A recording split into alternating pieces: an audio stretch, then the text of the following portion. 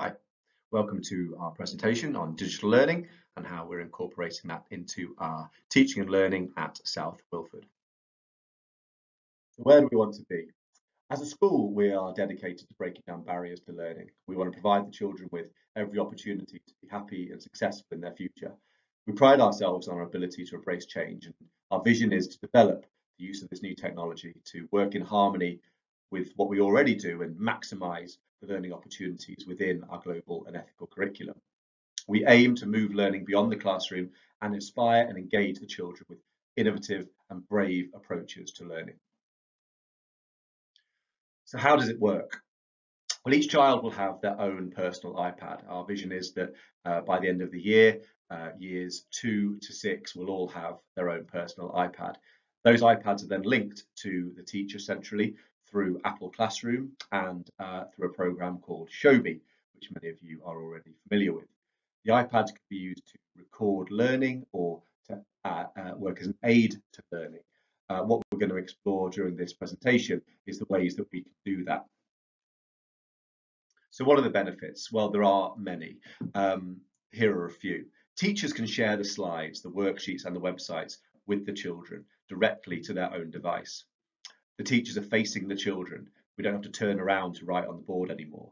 We can teach from different parts of the room. We can stand next to an individual that might need a little extra help whilst also carrying on with the teaching uninterrupted. We can use the iPads as almost having an extra teacher in the room by videoing ourselves at the start of the lesson or pre-recording explanations or pre-recording modelling, which the children can then return to during the lesson. The teachers can access the children's work remotely and put it up on the big screen. We can share good examples with the other children and celebrate where they've done particularly good work. We can look at misconceptions together in the same way. Children can work at a pace that's appropriate to them. They can move on quicker if they need to. If they want to get onto a further challenge more quickly, then they can do. They're not tied to the pace of the teacher. Also, if a child needs to return to something because they maybe need a little reminder of something that was taught at the beginning of the lesson, they can also do so. The slides are there right in front of them so that they can return to their own learning and actually become much more independent in their thinking. This regular use of technology is obviously going to develop their IT skills. That goes without saying. Things like QR codes and the fact that we're using iPads as a learning tool and not just for something that we play games on is what we are aiming for. We don't have to waste time photocopying because we can put the slides that we're sharing, the worksheets, the information, the resources straight onto Shobi without the need for spending time at the photocopier. There are so many different apps that support different areas of the curriculum, from art and music to computing and English, spelling, maths. There is so much there that it would be impossible to list them all here. We're going to explore a few as we go through the presentation. There are various options on the iPads that will help support children who have other barriers to learning. So, for example, children with dyslexia can change the colour of the background to make it easier to see and to read. Children can use various different apps or zoom in on text to make it easier for them in so many different ways. We've also found that the children are really engaged. There's very little passive learning in the classroom because it's right there in front of them, and the teacher, through the use of Apple Classroom, can control and see what is happening in the classroom. One of the main fears and concerns we hear is that the iPads will replace the traditional skills, and the parents are worried that their child is going to spend all day on an iPad. We'd like to absolutely assure you that's not the case. The iPads are used maybe through the day. There'll be lessons where they're not used at all. There'll be lessons where they're used for the whole lesson, but they are always used to support and improve and enhance what the children are already doing in terms of their traditional skills. So if they are learning writing or a particular type of writing, then the iPads will be used to support that, to improve their writing. The same as the case for all other subjects, which we'll explore in the next couple of slides. We use the iPads to deepen their understanding and to hook children in and make it more engaging. We use the iPads as a different way of recording and accessing information and researching. We can offer feedback to children in a much more effective way than writing in an exercise book. It also cuts down on paper use. The children are still recording their learning in books the same as they always would have. They're still using pens and pencils in the same way they would have previously. The iPads are there to enhance all that and improve it. So I'd like to explain how we are using the iPads across different areas of the curriculum. So firstly, in writing, we use them to develop vocabulary. We use them to research topics that the children might not know much about. We use them to look at websites, videos, similar texts that might help the children to see what it is they're aiming for at the end of a writing topic. We can use them to edit and improve their own writing. We can share ideas in the classroom on the big whiteboard by sharing them on Apple Classroom or on Shobi. We can use voice recordings for those struggling writers. Here you can see where the iPads have helped to build towards a writing topic. They've used the iPads at the beginning of the topic to find out more about the Blitz, to research Anderson shelters and Morrison shelters. They've found new vocabulary and explored that vocabulary, found out what it means so they can use it in their writing.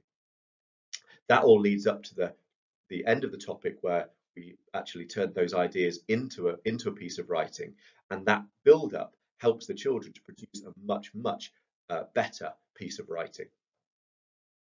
In reading, the iPads are invaluable. We suddenly have access to thousands, hundreds of thousands of pieces of writing, of texts, of books that we can access for free on the internet through programs just like Epic, which you would find on your child's iPad. Children are able to change the page color and the font size. They can zoom in. If you're on a website, we can switch it to reader view to get rid of all the distractions around the edge to make it easier to read. We can access audiobooks. The children have headphones, so they are able to sit and listen to a story being read to them. On the right, you can see how this was used in a shared reading lesson. We were reading Perseus and the Snake-Haired Monster. We used the iPads to share those pages of the book, meaning we only needed one copy of the book. The children could then access that page that was photographed, and they could then highlight it, picking out bits of vocabulary, picking out sentence types, looking at how the author has used certain techniques and explore those together as a class. That has then led to the traditional response in a shared reading class, those follow-up activities where the children can then practice those skills of vocabulary, of inference, of explanation in their follow-up work. Maths has been a particular success when we've introduced the iPads to a classroom. It allows the teacher to share the lesson slides, which seems like a simple thing. However, what this means is that children can return or move forward as quickly as they need to. It means that you can focus in on a particular question or answer and look at that together, share that on the board, look at misconceptions or good ways of working as a group. We can give instant feedback through Shobi, which is then sent immediately to the children. This can be done via a voice note or through more traditional written feedback. The children can then respond to this themselves using a voice note or written feedback. The children can move back to a slide. So if you've recorded your modelling at the start of the lesson on how to solve a particular calculation or how to work through a particular calculation, the children can return to that and listen to your teaching again. This gives the feeling that there's more than one teacher in the room.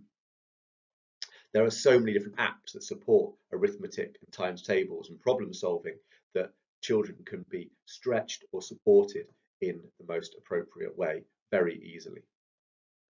Here you can see how the iPads were used during a maths lesson. At the beginning of the lesson, we shared the slides, we shared the questions together and we worked through them. We were able to show our working directly onto the slide, onto the iPad, and then share that. We could then put that up on the board and look at particular answers together and investigate where maybe there was a misconception or maybe there was a mistake. Look at different ways of solving a problem. We could then work through the problems together and demonstrate for each other and find different ways using the children and the teacher's knowledge together. The children are then able to move at their own pace, so the children can move on to the next slide and move through their fluency at a pace that's suitable for them. This allows the teacher to then go and support the people they need to support the most, or to move those on quicker who maybe need more of a challenge sooner. Those children that work through the fluency very quickly can get straight onto the problem solving and ensure that everybody is working at the right level of challenge throughout the lesson. This then translates into the bookwork that you can see on the page. So the traditional skills of setting out calculations, of working in columns is still there in every maths lesson. A real positive is how we can break down barriers to learning.